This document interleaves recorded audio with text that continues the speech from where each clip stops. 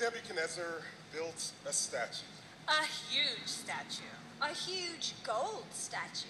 And then he threw a party. A huge party. A huge statue party. And the king ordered everyone, who was anyone, to be there.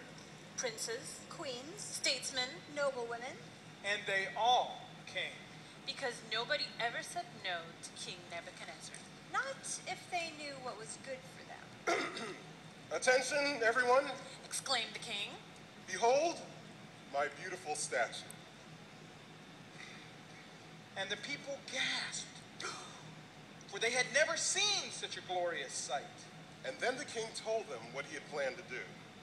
The tubas would play. The cymbals would crash. The trumpets would blare. The drums would pound. And at that very moment, every knee would bow. To worship my beautiful statue. And anyone silly enough to refuse Anyone thoughtless enough to remain standing would be thrown into a roaring furnace. sounds reasonable to me. decided the people. Well, most of the people. Oh, yeah.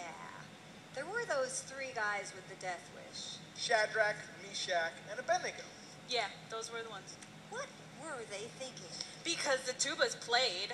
The cymbals crashed. And the trumpets blared. The drums pounded. And all those around them bowed to worship.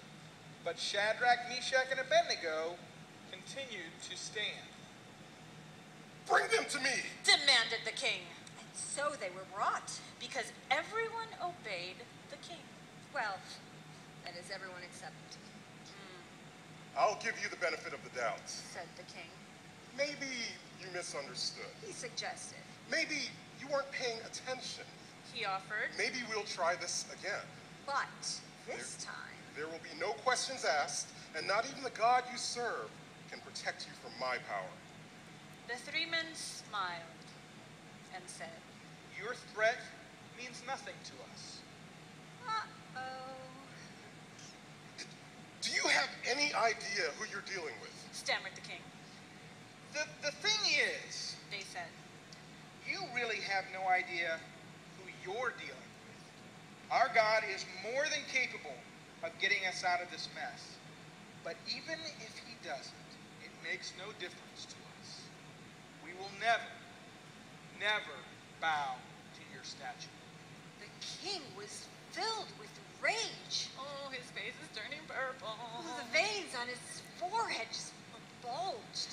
And then he shouted, Turn up the fire and throw them in! And now this is the best part of the story. Because the most amazing thing happened. Wait a minute. exclaimed the king. What's going on here? He asked. And who's that fourth guy in there? The men could have bowed. No one would have blamed them. Couldn't they have just bent their knee? Without bending their heart. Would that have made such a difference? They knew their God would save them. But even if he didn't, They knew their life was less important. Than honoring the one who gave it to them in the first place.